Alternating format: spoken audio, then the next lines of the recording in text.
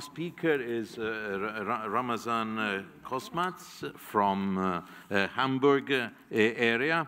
Hamburg, from what I can see, it is 1,800,000 people, and it is nearly 800,000 square kilometers, the surface. So it's the largest of all the areas that we are considering. So the stage is yours. Thank you. Dear colleagues, ladies and gentlemen, queridos colegas, benvolguts colegas, señoras y señores. My name is Ramazan Korkmaz. I work in the Energy Department in the Ministry of Environment and Energy in Hamburg. Thank you for inviting me to today's event. I'm delighted to take this opportunity to present to you the cornerstones of Hamburg's regional participatory governance approach concerning the local energy transition. Now the following sentences will be a little bit difficult for me. Muchas gracias por su invitación. Estoy encantado de tener esta oportunidad de presentar las piedras angulares de la dirección participativa de la región de Hamburgo respecto a la transición energética local. Was it fine? I'm particularly grateful to the organizers of this international conference and to our wonderful host, Spain, the province of Barcelona in Catalonia, and the beautiful city of Barcelona.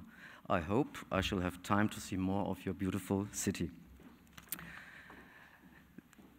The economist Mansur Olson once said, "The rise or decline of a nation depends on the extent to which its society is capable of institutional change." A significant condition of this capability for change is political participation by citizens as a foundation of democracy.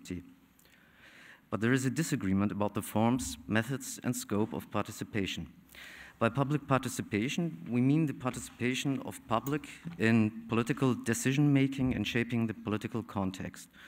We do not see the term as being clearly defined, but it usually denotes participation that goes beyond electing political representatives to parliament.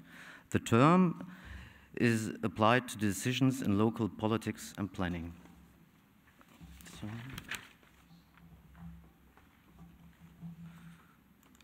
So for purpose of saving time, we will skip this and other slides.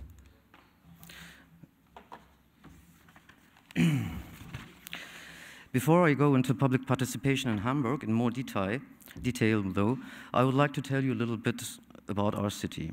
Hamburg is a city-state and is one of the 16 federal states that go to make up the Federal Republic of Germany. As a port city, Hamburg has traditionally seen itself as the gateway to the world. The port of Hamburg is Germany's biggest seaport and is one of the 20 largest container ports in the world. Since 1996, Hamburg has been home to the International Tribunal for the Law of the Sea, ITLOS.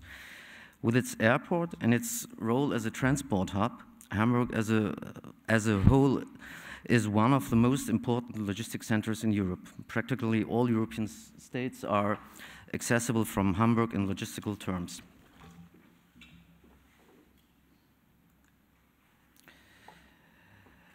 The free and Hanseatic city of Hamburg is the center of the Hamburg metropolitan region, the sixth largest of Germany's 11 metropolitan regions. Our region is the economic center of northern Germany. The metropolitan region of Hamburg is home to 5 million people, of whom 1.8 million live in the city. Over 300,000 people commute daily into the city for work. Our metropolitan region is one of the most competitive regions in Germany and Europe. Hamburg is a highly industrialized economic hub with over 500 industrial enterprises and home to Europe's second largest port with corresponding hinterland transport. Hamburg is a creative media center, growing immigration hub, and a green waterside metropolis with a high standard of living. Hamburg is a remarkably green and blue city. Wherever you go, you will find water, parks, and green open spaces. The citizens in Hamburg say about Hamburg, in German, Hamburg meine Perle. Translated into English, it means Hamburg, my pearl. You are invited to visit Hamburg and to check if this is right or wrong.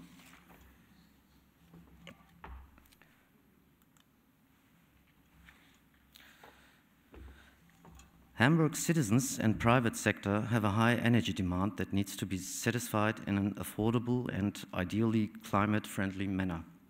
An annual power consumption of approximately 12,000 gigawatt hours, annual natural gas consumption of 20,000 gigawatt hours, and 5,000 gigawatt hours of long-distance district heating per year. At the same time, Hamburg has an excellent energy network infrastructure that has to cope with transporting power to this energy-hungry city. Cities are responsible for most of the emissions we cause and are large consumers of energy. But technological developments that could limit climate change are also devised and used in cities. So in the words of Mr. Petruzzi, cities are both the problem and the solution.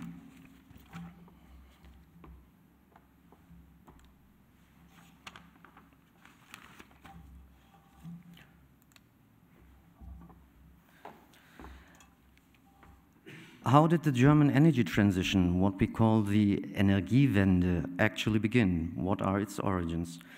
The German Energiewende is rooted in the anti-nuclear movement of the 1970s and brings together both conservatives and conservationists, from environmentalists to the church. The shock of the oil crisis and the meltdown in Chernobyl led to the search for alternatives and the invention of feed-in tariffs. The term Energiewende didn't just come about in the past few years. In fact, it was coined in a 1980 study by Germany's Institute for Applied Ecology. The oil crisis led to the first energy efficiency policies.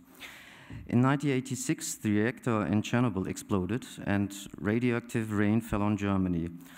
The Germans lost their faith in the safety and nuclear power, but didn't know yet how to replace it.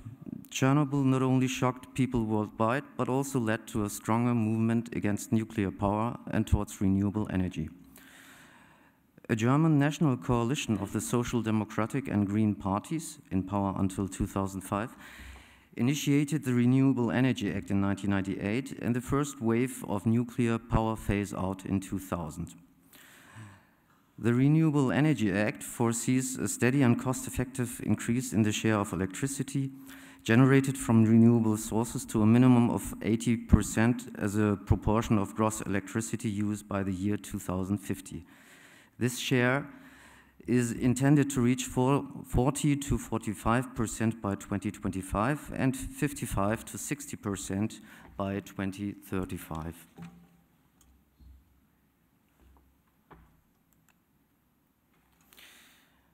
After a rollback in 2010, the nuclear accident at Fukushima in 2011 stimulated an even broader consensus in Germany for phasing out nuclear power and intensifying the energy transition. Today, ecology and responding to climate change are inextricably linked with energy and economic policy issues.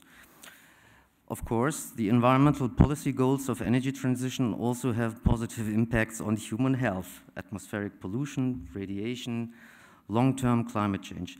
It is a question of safeguarding our living environment.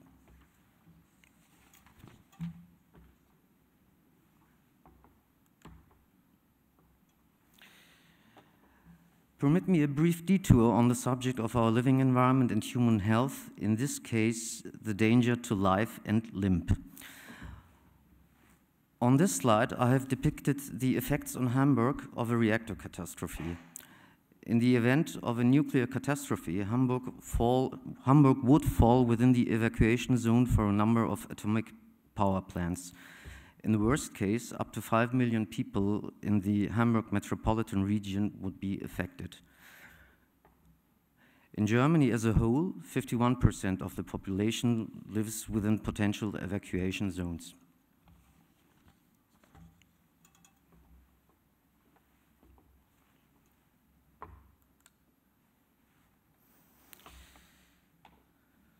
The onset of climate change, but above all, the reactor disaster in Fukushima has radically changed energy policy in Germany.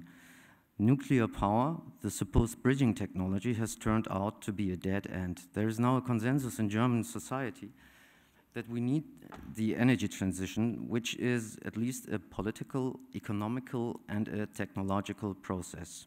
But what actually is the energy transition? The energy transition is a project that, broadly speaking, aims to realize a sustainable energy supply system. The cornerstones of the sustainable transformation of energy supply are as follows: abandonment of fossil energies and, in particular of nuclear power in favor of renewable energies, energy efficiency, and climate protection. These key cornerstones now enjoy political consensus in Germany and are reflected in the German federal government's energy concept and in action taken by the federal, states, and local authorities. I would like to point out, depending on the political viewpoint, there are some more demands on the energy transition, especially decentralizing energy supply in technical aspects, for example, like in Utrecht, and democratization of the energy supply. Democratization in this case means to break up the political and economical power of the biggest 5 German energy companies. Maybe you've heard from them, RWE, E.ON, Vattenfall, EnBW, EWE. And democratization also means citizen involvement and more public participation.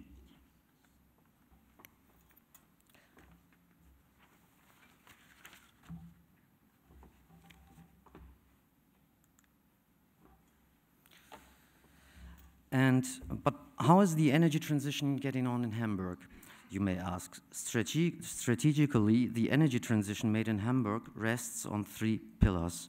First of all, greater energy efficiency. The best energy is energy that is not consumed because it doesn't have to be produced in the first place. A city like Hamburg requires a great deal of energy. A lot of it can be saved without encroaching upon quality of life and economic strength. More economic heating technology, better building insulation, modern power plants, and the optimization of operational processes offer a vast array of opportunities for the most efficient use of electricity and heat. Regarding energy prices, this is also worthwhile from a financial perspective. The second main pillar of the energy transition made in Hamburg comprises smart, in the sense of sustainable smart grids. The electricity and natural gas grids must be extended and converted.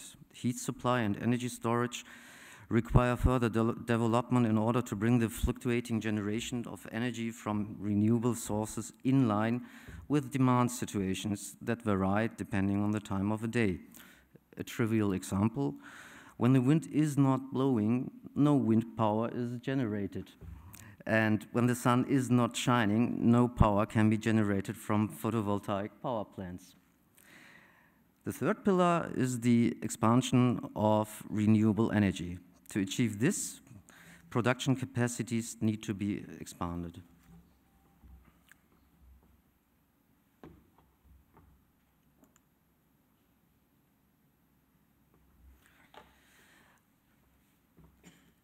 Let us turn now to how public participation can sensibly be organized and in which areas. It is up to the administration to flesh out the principles set by politics. What political tools do we actually have, and which ones are also suited to meaningful public participation? On this slide, we show a selection of what we in Hamburg believe are the most important universal policy instruments concerning energy policy, which are at the same time largely congruent with the instruments available to industrial and economic policy. The instruments shown are not structured, defined, and rated scientifically, but from a strategic policy perspective. The perspective of the administration charged with putting flesh on the policies. Now, what regulators and what levers can political decision makers use when it comes to making energy or industrial and economic policy? In our view, they are state-owned enterprises, public procurement and fiscal policy, public subsidies, cluster policy, dialogue structures, cooperation agreements and joint ventures, legislation and tax laws.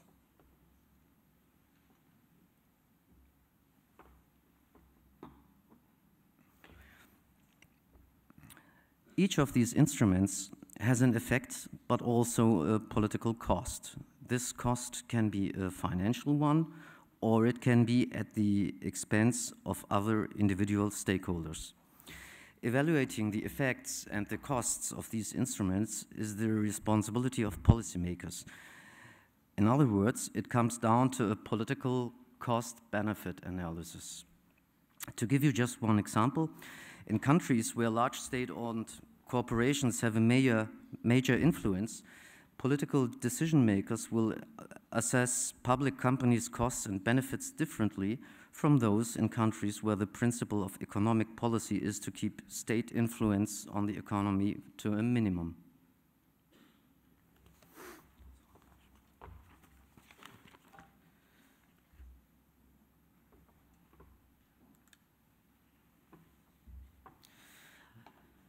Let us now take a brief look at the history of energy policy in Hamburg. In the 1990s and the first years of the new millennium, the Hamburgische Elektrizitätswerke, we use the abbreviation HEW, were sold stage by stage to the Vattenfall group to balance Hamburg's budget.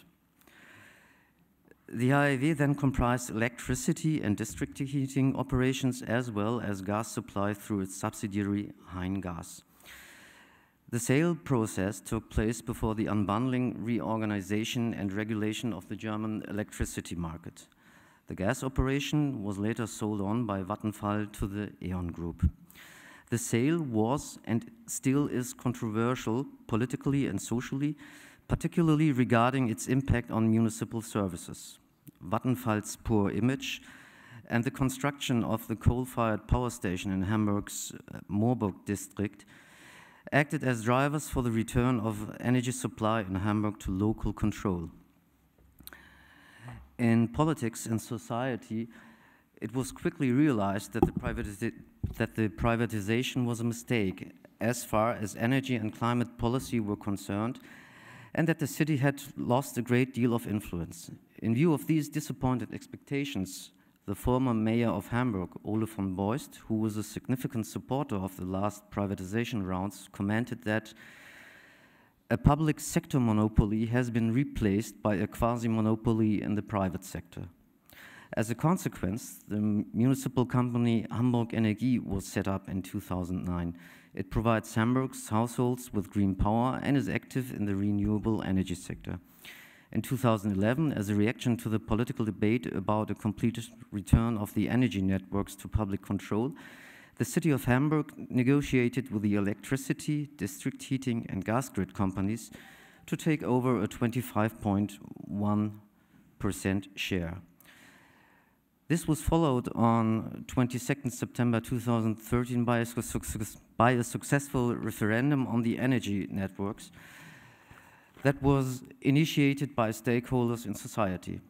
The referendum called for a complete public buyback of the electricity, district heating, and gas grid with a binding goal of a socially just, climate-compatible renewable energy supply under democratic control. The Hamburg Senate began implementing the referendum decision by drawing up contractual agreements with Vattenfall and E.ON. This was followed in January 2014 by the remunicipalization of the electricity grid. For tax reasons and on the basis of a careful company evaluation, purchase options were agreed for the district heating and gas grid operations that can be taken up in the 2019 financial year. The takeover will be in the form of a share deal and, of course, includes taking over the workforce.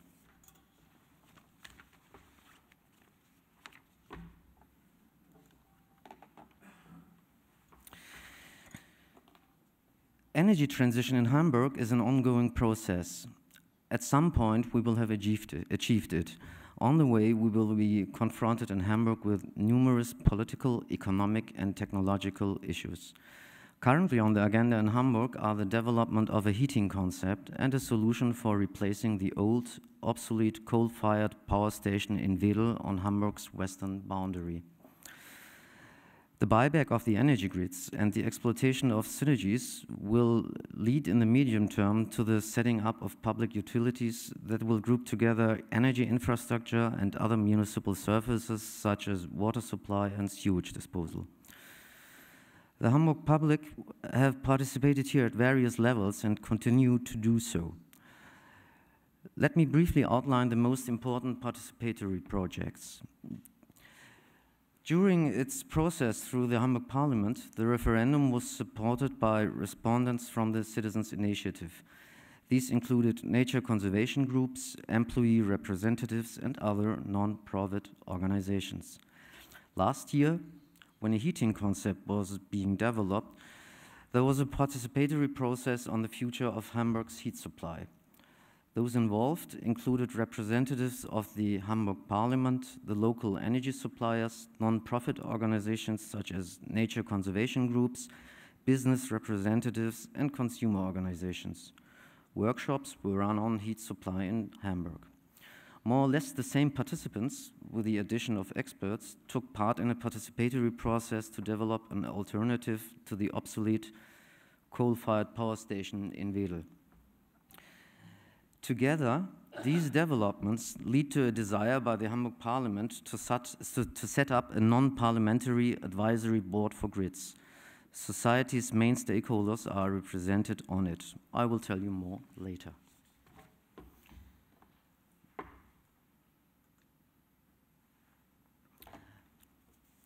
How do these components of participation correlate with the policy instruments? The components are arranged in our toolbox as follows. Customer advisory councils in the state-owned enterprises, for example, Hamburg Energie, advisory board for grids in all instruments, participatory projects in the dialogue structures, referendum in the legislative instrument, and public information events in all instruments. In addition, Hamburg has a transparency law governing the publication of certain information about administrative procedures, especially procedures, contracts, and expert opinions concerning public services. This information is posted by the ministries on a transparency website. It is an important basis of public transparency and is an important indirect aid to enabling and supporting public participation. Without information, you can't do anything.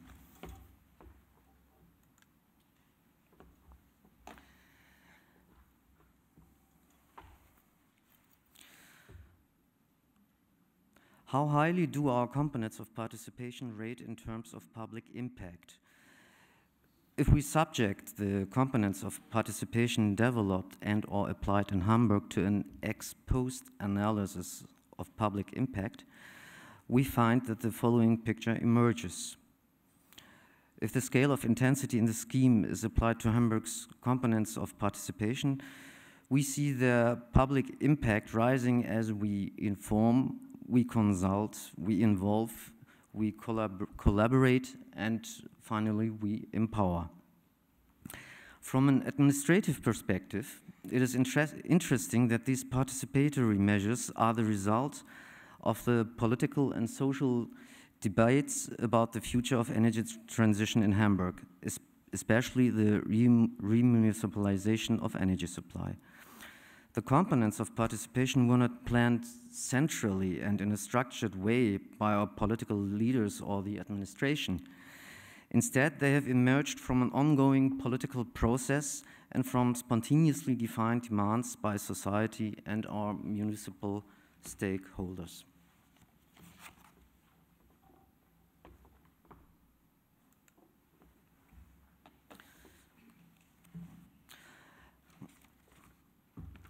Let me now tell you a little bit about the referendum. The referendum was instigated by the initiative Unser Hamburg, unser Netz, our Hamburg, our grid, and was set up in 2010 by 6 organizations. It is interesting to note that the founders included the Hamburg Consumer Association and an important church district in the city. Following the success of the referendum, the focus of the initiative shifted to critical and constructive support for the implementation of the referendum's demands. Ahead of the referendum and following it, the Hamburg Parliament asked the initiative to nominate delegates to attend and be questioned at hearings of the Environment Committee. Here, the citizens' initiative expressed their desire to support the further implementation of the referendum.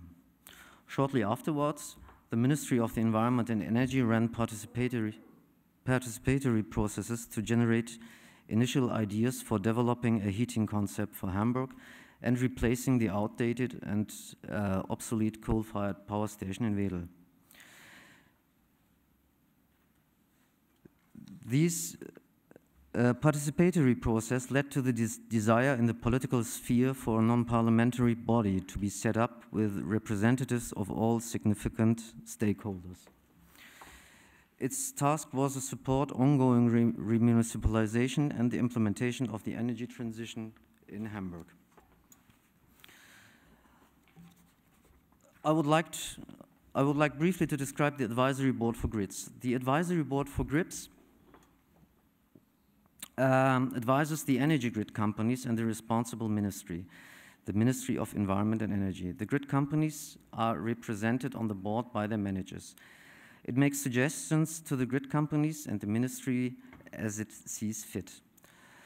The board sees its role as a mediator in the dialogue between the grid companies, politics, groups in society, and the public. Its goal is the continuing development of Hamburg's energy grids and energy transition in the interests of a socially just, climate-compatible, and democratically governed energy supply from renewable energy sources. It comprises representatives of groups in society, primarily from the environmental sector, business, including renewables, politics, and Hamburg's higher education institutes. The Advisory Board for Grids has a charter, meets in public, and begins each of its sessions with a public question time, during which any member of the public can ask questions on energy topics, which are then answered by the board or the grid companies. Additionally, the board has a supporting office and a small budget for commissioning expert opinions. To ensure full transparency, meeting papers, minutes, and deliverables are published on the board's own website. Oh, I'm sorry, I forgot to change the slide.